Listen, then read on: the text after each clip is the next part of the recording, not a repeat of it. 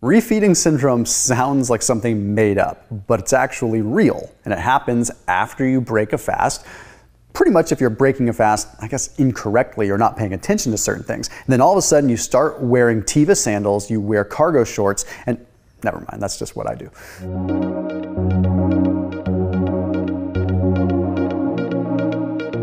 It's actually a pretty serious thing what ends up happening, and it's something that you need to be paying attention to. Now, most of the data looks at this in terms of like longer fasts, but there's still practical application even with shorter fasts and things that we should be paying attention to. And it tells us a lot about what's going on in terms of sort of ion and mineral regulation within our body during a fast, right? So when we are fasting, obviously we're not consuming food. So when that happens, our body needs to compensate for overall like ions, like mineral. In this case, we're talking like potassium, phosphorus, we're talking calcium, to some degree sodium. Okay, we need to have stable blood levels of these ions. It's a very important thing. And normally we're getting it from the diet. So what's happening is these blood levels remain stable and the cell levels of these ions remains stable, okay? So when we're fasting or not eating and our blood levels of these ions start to slowly drop, what ends up happening is the body compensates and it says, okay, well, we're gonna take some of these ions that are in a cell and we're gonna allow them to go into the bloodstream. So then the blood levels remain stable. The body's pretty fascinating. Like during a fast, even a longer fast, the blood levels of a given mineral or ion will stay nice and stable because it is required for our body to function well. Okay. Now, on the contrary, the cellular levels of these ions end up getting depleted, okay, because they are sacrificing their ion load to put it in the blood. So now what happens is you have this stark difference in concentration in terms of ions. You have a bunch of ion concentration in the blood and very little in the cell. This does not pose much of an issue. I mean, it will pose an issue if you're like working out and you need that stuff, you need the ions, you need that concentration, you need that gradient to move and all that. But generally speaking, it's not going to play a huge role until you break a fast, okay? So when you break your fast, hypothetically, if you're breaking it with a carbohydrate, what's going to happen is you're going to have an insulin spike to accommodate the carbohydrate. Okay, you have a spike in insulin to accommodate and allow that glucose to come into a cell. What insulin does is it opens a little gate, okay? It opens a gate in the cell so that it can trigger something called GLUT4 translocation. It triggers the little transporter inside a cell to come to the membrane of the cell and take glucose in. So it's an insulin-dependent transporter. So it's a very cool thing, very good thing. But when we have this high concentration of ions in the blood and a low concentration of ions in this cell, we have what is called a gradient. And it's in physics where if you have a high concentration and a low concentration, once a doorway is opened, they're going to flood to try to match. But what ends up happening in this particular case after a longer fast is you have ions that are concentrated in the blood rush into the cell to accommodate that, and all of a sudden you're left with lower levels of blood ions, which is almost worse. In fact, it is worse, okay? That can be dangerous.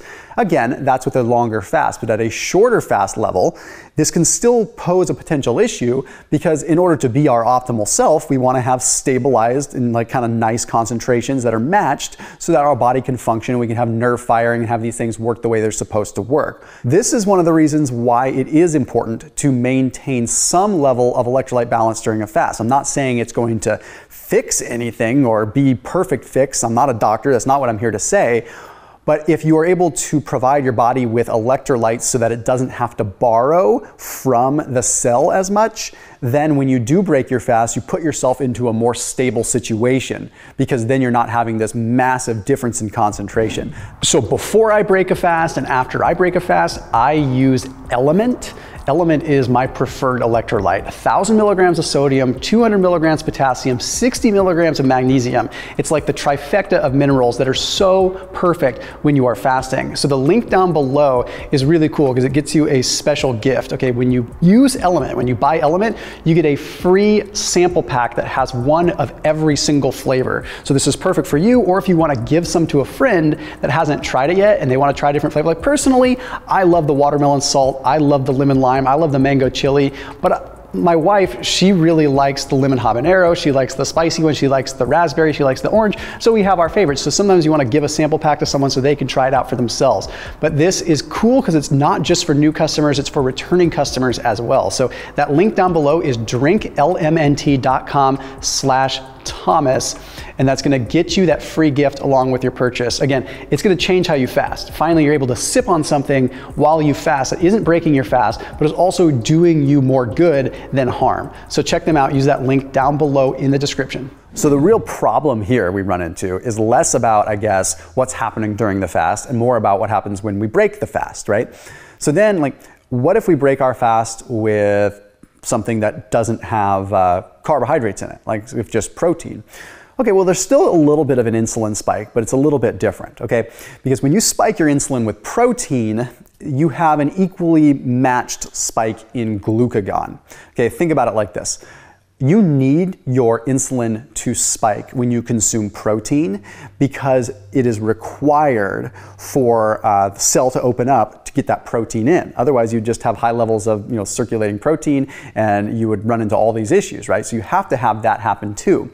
But what we don't want to have happen is a subsequent drop in glucose and other things that occur. So what happens here is glucagon also increases, and glucagon helps liberate some of the glucose into the bloodstream to keep levels stable there.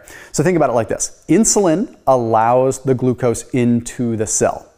Okay, so if you had protein and you spike your insulin with protein, great, the protein gets to go into the cell, but now you've got this glucose that's floating through the bloodstream that's there just to keep you to survive. That would rush into the cell too, and you'd go hypoglycemic. Your glucose would drop really low because you didn't eat glucose, but your cells are still taking what available glucose you do have since there was an insulin spike. That would be a problem.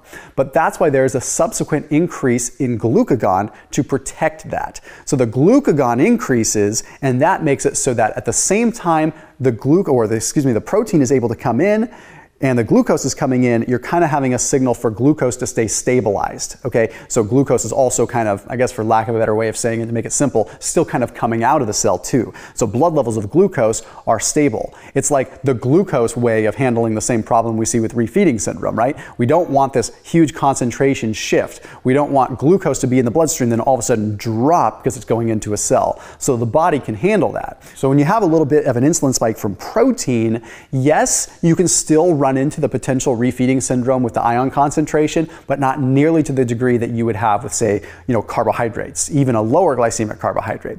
So general rule of thumb, as I've talked about in other videos, break your fast with protein, and then 60 minutes later or so, maybe an hour and a half, that's when you're much better off to have your carbohydrates because you can allow that gradient to stabilize a little bit more. So as always, keep it locked in here on my channel. I'll see you tomorrow.